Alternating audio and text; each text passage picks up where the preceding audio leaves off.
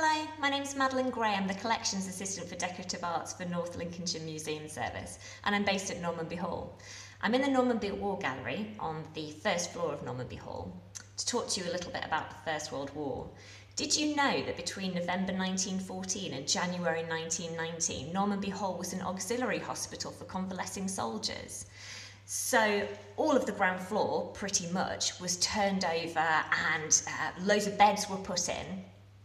Did you know that these two beds here are original to Normanby Hall from the First World War, and they've got wheels on them so that the patients could be wheeled outside for a fresh air treatment? So when the soldiers came here, it was the last stage of their treatment.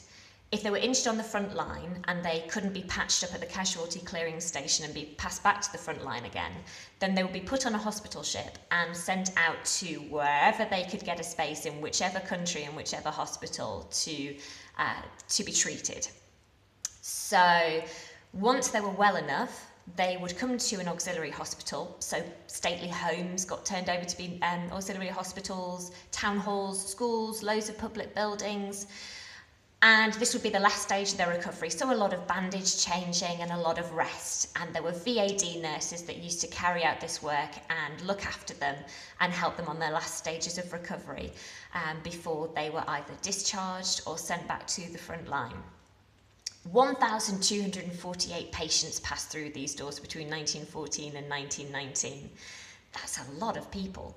You can see in the background here some original hospital blues, and the soldiers had to wear these hospital blues when they were out and about with a bright red tie, and this was to identify them as convalescing soldiers.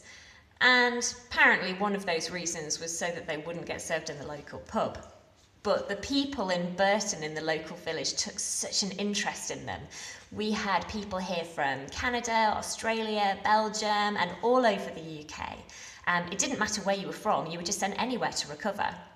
We know that some of the soldiers stayed. There was Thomas MacLeod, was a Canadian, and he fell in love with a Burton girl because she used to come and serve tea here. And he stayed, he never went back to Canada again. Sadly, we also know that some of the patients that convalesced here were sent back to the front line and they didn't make it. We also know that some people that used to work here, like in the gardens, they were also sent to the front line, and some of them didn't make it back either. There was a Walter Boreham was a gardener, and he didn't come back. I think it was quite an amazing thing that everybody chipped in to help during the First World War, and that wasn't the only thing that they did either. The Sheffield family, and they turned over their South Audley residence as well in London, in Mayfair. That was a hospital for Russian officers. Sir Berkeley was really involved in the war effort. He went on an Allied mission to Russia doing secretarial duties. Whenever he came back to the hall, he used to take the soldiers on hunting parties because they had the full run of the place. They had all of the ground floor. They had a recreation room in what is now the period dining room. The family's billiard table was in there, and they had all of the use of the grounds and the golf course and everything. And they would get taken to Elsham Hall for sports and tea. So it was really quite a nice place to convalesce, I think.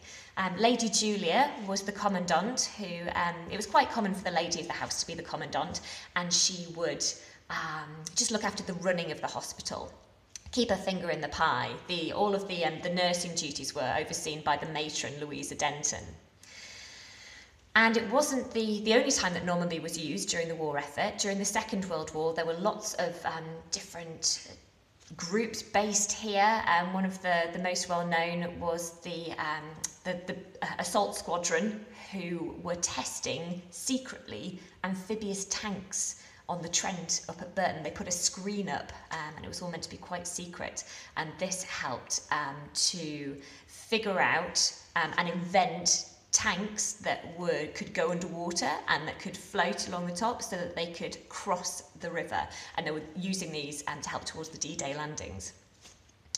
I think it's really quite amazing what the Sheffield family did and what everybody did during these wars, and I sometimes have a little think about those people that came through here, the 1,248 of them, and what they'd been through and what they'd seen. Clara Spillman, one of the nurses here, one of the VAD nurses, kept a diary, and there's 3 words from one of the soldiers, because they all put their autographs in it. And one of them, the 3 words, is "silence is golden." Can you imagine what it must have been like for them on the front? And the noise and what they'd seen, and then to come somewhere gorgeous like here for the last stage of their recovery. I sometimes think about that as well. And sometimes I like to come in here and just have a minute and say thank you.